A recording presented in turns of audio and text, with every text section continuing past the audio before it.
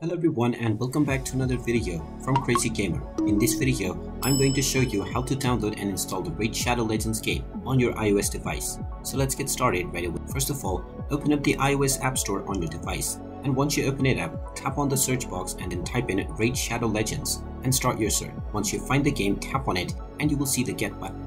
Tap on the Get button and this will begin the download and installation of the Raid Shadow Legends game on your device right away. Just wait for a while until the installation is completed, and when you see the open button you can tap on it to open up the game. Once you open it up, you can proceed with logging in to your existing account or signing up to create a new one in order to start enjoying the game on your device right away.